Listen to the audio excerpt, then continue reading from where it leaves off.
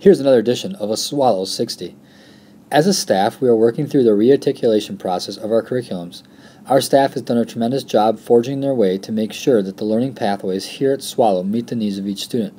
This is not new work, but we are aligning ourselves with the Common Core state standards and the next generation learning outcomes. Our current efforts are focused around math, science, social studies, and the specials that we offer to our students here at Swallow. Within these areas is what is referred to as disciplinary literacy. Wisconsin has developed some guiding principles in regards to disciplinary literacy. They are: every student has the right to learn, instruction must be rigorous and relevant, learning is a collaborative responsibility, responsible environments engage learners, students bring strengths and experiences to learning, and purposeful assessment drives instruction and affects learning.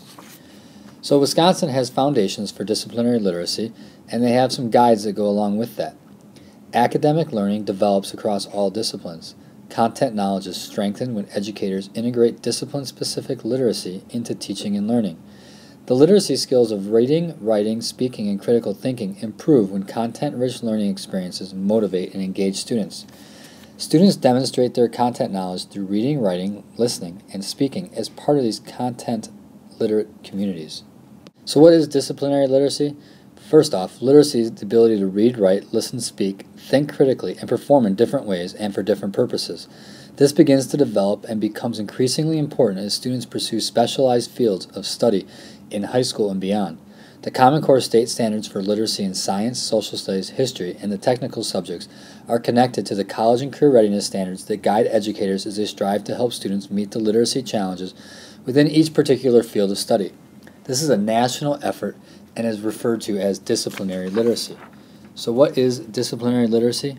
In Wisconsin, disciplinary literacy is defined as the confluence of content knowledge, experiences, and skills merged with the ability to read, write, listen, speak, think critically, and perform in a way that is meaningful within the context of a given field. These abilities are important in all courses and subjects, while the Common Core state standards for literacy in science, social studies, and the technical subjects provide standards for cross-discipline reading and writing in grades 6 to 12. Wisconsin recognizes and has broadened this to K-12. This literacy focus must begin as soon as children have access to formal education and continue intentionally as college and career readiness goals advance for all children in Wisconsin. And that completes another edition of A Swallow 60. Have a great week.